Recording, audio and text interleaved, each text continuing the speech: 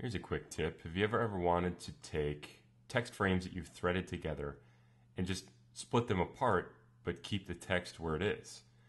Well, there's an easy way to do that inside of InDesign CS4 or CS5, and possibly even earlier versions. I don't know. But anyway, if you have a document open that has a threaded story, and you click on one of the text frames, come into the window menu, and you'll come to Utilities, and you guys, we're just trying to find what's called the Scripts panel. So locate the Scripts panel, open that up.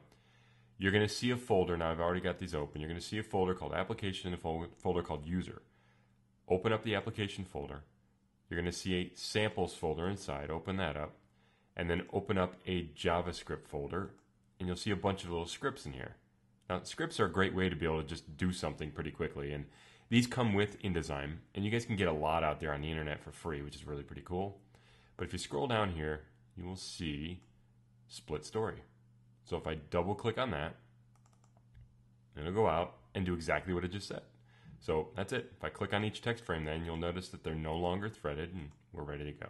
So like I said, just a quick tip on how to split a story that's threaded together.